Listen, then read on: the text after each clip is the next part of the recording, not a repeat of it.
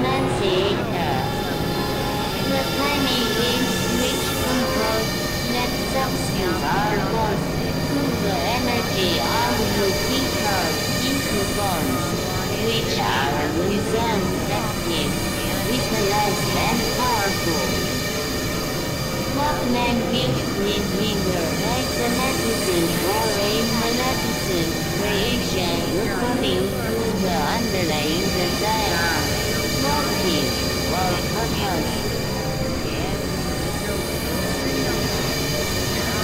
It is essential that we endeavor to make practical what is said to be important, as it is useless for men to study the groups of letter fingers, their functions and their names, unless he realizes that with many of them he has an intimate connection, being himself one of the great fingers, and a creator within the planetary scheme.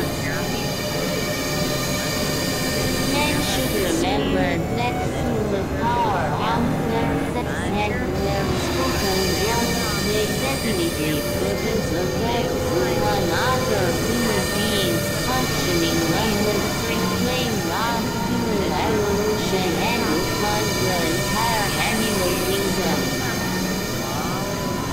The separated and maleficent of men are largely responsible for the savage nature of life and the destructive quality of some of nature's processes, including certain phenomena such as plague and famine. It is of no value to men to know the name of some of the army of the world unless he prevents his relationship to that army, unless he prevents the responsibility which is his to be a beneficent creator, working under the law of love, and not impelled to the creating act through selfish desire or uncontrolled activity. B. Physical plane elementals.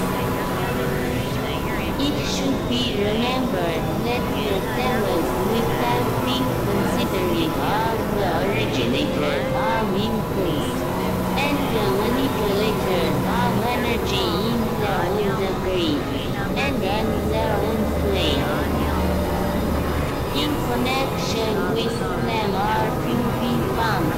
Therefore, the recipients of force, or the multitude of lives of man elemental nature which form the subtotal of the matter of a plane.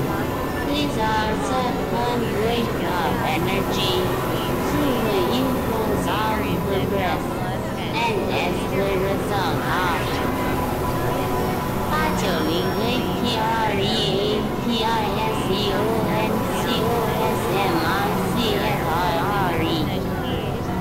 vibratory action into all forms as we know them on the physical plane. Therefore, in connection with manifestation on the physical plane, the devils may be divided into three groups. The transmitters of the will of God, the originators of activity in living substance. These are the greater figures in their various groups. Are the manipulators of the initiated energy. These are the millions of workers with force to transmit the impulse in their turn to the elemental essence.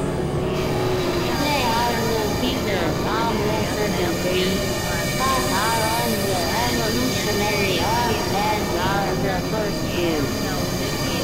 Thus, the recipients of God, the sum total of the living substance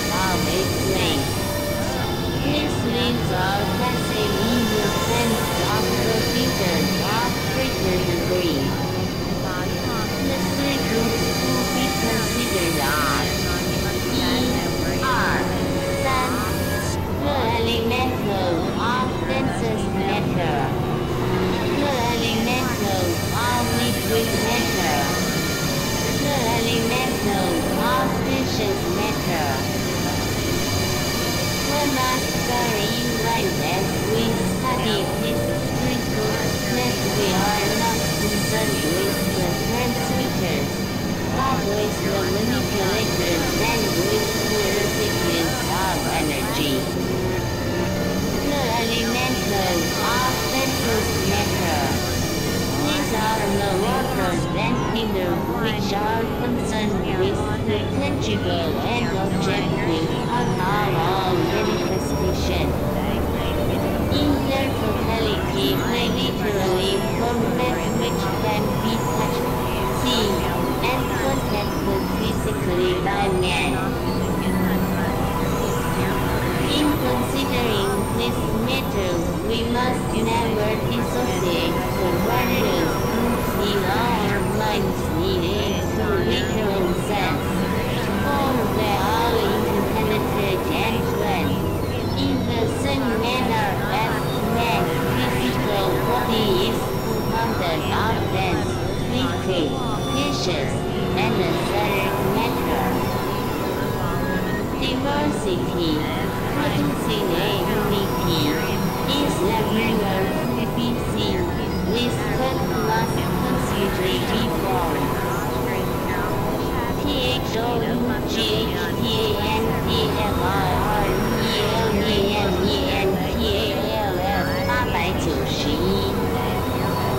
In my final student when studying the subhuman forms of existence, there is a distinct danger in our calculations, for they tend to the formula of and class divisions, whereas unity prevails all.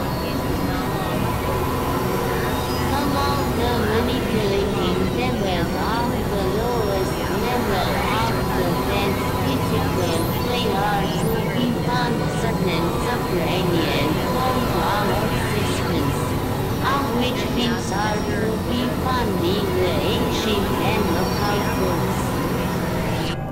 There is to be found in the very bowels of the earth an evolution of a peculiar nature, with a close resemblance to the human.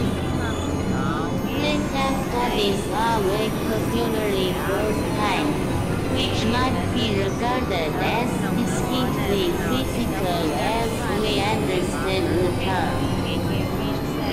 Later in settlements, or groups, under a form of government suited to their needs in the central place several miles below the crust of the earth.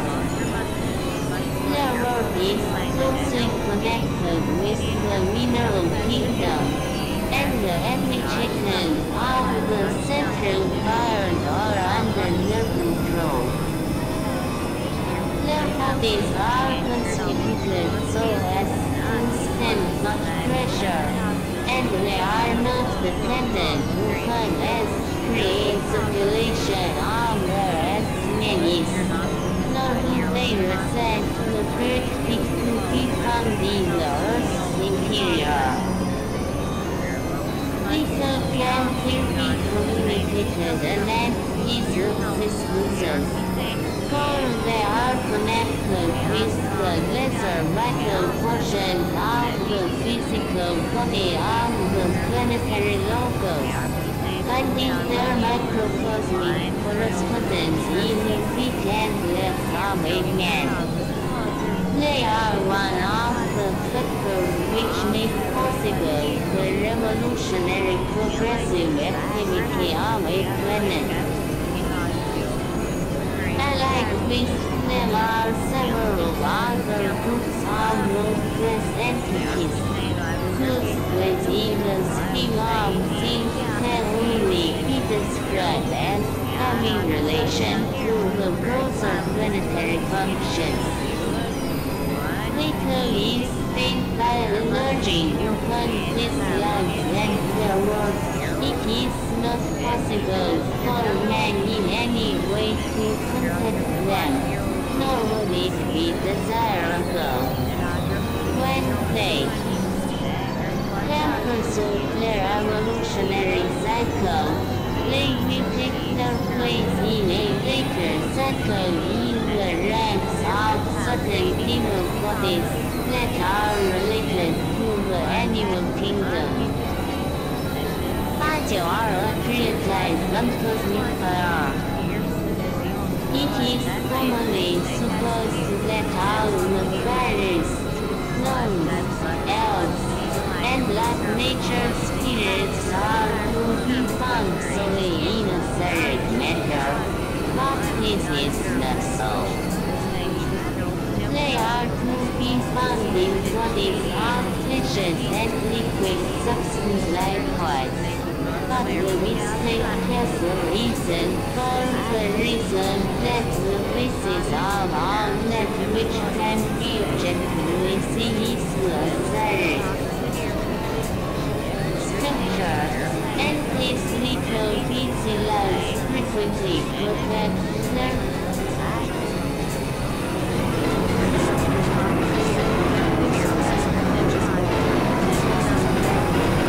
The phrase sources of ignorance is another matter. Ignorance is something negative. It is the absence of knowledge. But how on earth can the absence of anything have sources? This question was put to me by a friend when I confided to him the title I had chosen for this lecture. I was a little shaken by this, for I had been, I confess, quite pleased with the title. Hard pressed for a reply, I found myself improvising a rationalization, and explaining to my friend that the curious linguistic effect of the title was actually intended. I told him that I hoped to direct attention, through the phrasing of this title, to a number of historically important although unrecorded philosophical physical activities to conspiracy theory interprets ignorance not as a mere lack of knowledge, but as some mischievous power, the source of impure and evil influences which pervert and poison our minds and instill in us the habit of resistance to knowledge. I am not quite sure whether this explanation allayed my friend's misgivings, but it did silence me. This is different since you are silenced by the ruler. Students must remember that and animal, they don't call water, precious food.